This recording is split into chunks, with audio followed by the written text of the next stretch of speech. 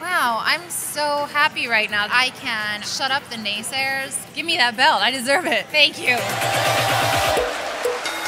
Welcome everyone to Ring the Belle. This is DS, and today we need a little time with the Hall of Famer Torrie Wilson. Oh my god, I'm so excited to be sitting here with you. Oh, thank you. You have so many fan submissions for the top 5 Torrie Wilson moments. There are so diverse moments there. Well, I can only imagine. It was so difficult to just pick 5, so let's get right into it. The moment 1. Approaching the ring, Torrie Wilson. Emotional relationship with the Fury. Look at that move. Make me write bad checks. Your match against Stacy Keibler for the first ever lingerie match. Well, all I can think right now is, wow, we've come a long way. Can you imagine today? These girls would be like, wait, what? Wait. All I remember from that is thinking I need to use double-sided tape, and how am I not going to be showing basically everything? This is a little bit after you moved from WCW to WWF. So how was the women's locker room different from WCW to WWF? Well, it was just a little different because we were like the new kids on the block, and I think everybody in the WWF was a little worried about their job and all these new people coming in. You know, some people were nice, but there was definitely an air of everybody there feeling like my job might be in jeopardy, and then us feeling like, yikes, this is new territory. Let's move to our second moment. Okay. Absolutely the gorgeous diva.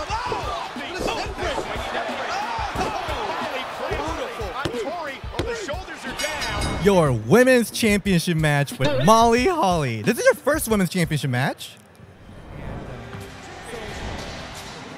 Oh my God, you know what is amazing right now? This is really sad. I don't even remember, didn't think I ever had a women's championship match. This has to be the only one. I think this was the only one. That's why fans remember this moment so much. Wow, I'm so happy right now that I actually was in a women's championship match. I didn't remember. Well, this was around the time when you were really solidifying yourself as the queen of SmackDown, because you were, of course, you were sexy, but you brought that physicality into the ring, and so many fans love talking about your finisher back then. Across Noble's chest. And Torrie. Oh, wow. The Torrienado DDT. Oh, I loved that. So how did this come about, and why did it disappear? Well, that is a move that you really have to rely on the person you're giving it to make you look good. Okay. And so not everybody wants to make you look that great, like Nydia. She wanted to make you look good. Right, right. It takes a lot of someone being very athletic on her part to be able to take that move. So not everyone can take it. So this was your first championship match. And you know the rampant rumor that you were supposed to be the first owner of WWE Divas Champion belt. Yeah, I have recently heard that. It's kind of depressing to think about. Give me that belt. I deserve it. Wait, so you didn't know when you were in WWE? No, they didn't tell us. Didn't tell me. Let's move to a third moment. It is one of the most popular segments ever.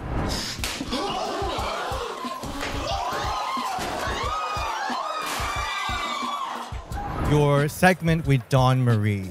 Oh my gosh. Basically the pinnacle of drama in pro wrestling. God, it's really crazy right now because my dad just died. Yep.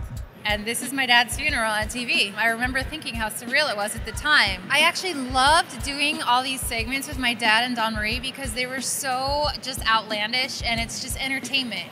And to me, that's also a fun part about wrestling, is the entertainment and just the crazy, wacky storylines. You know, there were parts about it that I didn't love, but I did love this fight at the funeral home. Like, it was just so fun. It really was. Even though the champion belt was not involved, people loved this storyline. And it was fun to wrestle her because we had like this weird thing. Like, I don't think she really liked me. So it was like, it's almost like some of our fights were real. Oh my!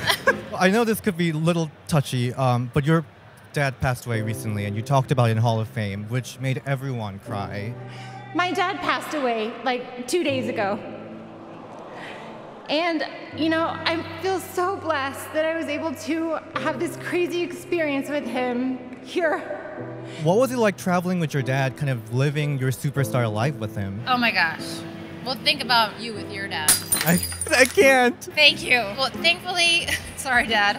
Thankfully, he was only there the day of TVs. I didn't really travel with him that much. But it was terrifying because he didn't understand the politics backstage. And one time he asked Vince McMahon if he could have a ride in his limo to the building. from the hotel. Yes, he did ask him. Oh my God. He got a ride. So I was always constantly worried, like, is Dad gonna embarrass me tonight? On the side note, it was just so fun to have that experience with him and to be able to give him that experience. It's special. Yeah. My dad. You know, he came in, he made an ass out of himself in the ring. He had no idea what he was doing. And he was scared, I know he was, but he did it for his daughter and we got to spend some time together. I love you, Dad. Let's move to our fourth moment. It is your legendary. Oh my God. Oh my God.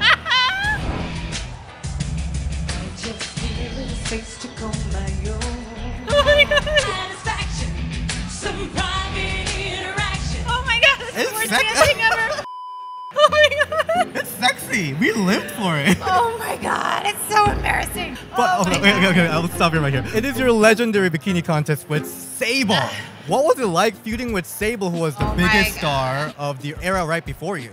You guys, if you ever have the chance to watch this video again in slow motion, notice how horrible the dancing is. The rhythm is so off. It's so embarrassing. I cringe every single time I see this. I was like, I cannot believe I went there. I was so nervous because Sable is so beautiful, gorgeous, such a good dancer. She actually has rhythm, which I don't. I did my Hall of Fame speech talking about this moment because she was so good. And I was so embarrassed, and I was like, oh my God, I'm gonna stink up this joint. And I'm supposed to win this contest right now, and there's no way the fans are gonna like cheer for me. That's all that's going on in my head. I was not thinking about anything else. But we have to talk about the reveal, the bikini reveal. Oh, but the smaller, yeah. That was so genius. I wish I could say it was my idea, but it was not. Whose idea was it? That was creative. They came up with it, and what they wanted me to do was actually paint. Oh, like Sable did. Like she did, which kind of, I guess, would kind of make sense because I was against her, but all I heard was like, you want me to paint what? No, I'm not, no. So this was like a crossover, like, we agreed on this one. Let's move to our last moment. It is... Not a suplex here. Look out. Nice move. I'll get an inkling of that. Look out. Oh, nice move. Over the top. On the screen, y'all. Here we go. Look at this. Torrie Wilson with a roll-up. A roll-up. Torrie Wilson. Your WrestleMania match with Candice Michelle. So this was kind of like the culmination of Vince's Devil storyline. Yeah. Which so many people to this day is their favorite team, favorite stable. See, the three of us would travel together and stay in the same hotel room and have this was such a great time. One of my favorite times on the road because I had recently gotten divorced and they're like my sisters and they got me through it and we had so much fun on the road. So like to be in the ring with them and travel with them, it was just so fun. Yeah. That's what I remember the most. It was like it was us. And even your last match in WWE was with Victoria too. Torrie Wilson away.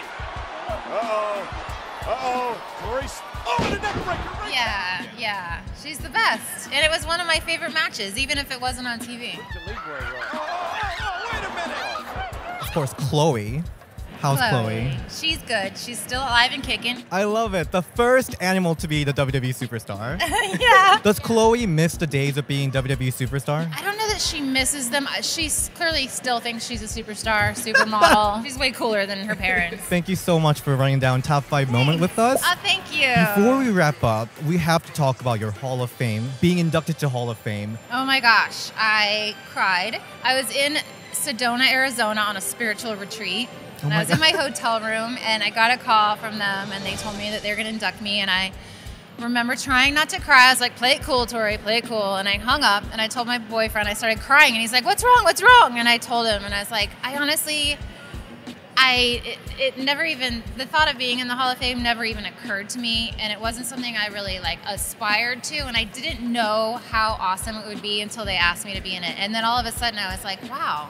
I'm so honored. I never thought it would be this amazing. Recently, Trish had her last match, the final match of her career, the Hall of Famer, Trish Stratus. Who would be your last match, if you can have one? First of all, I don't think that's really her last match. I cannot imagine. That's very true, She's going to be in the ring again. At least I think she would be.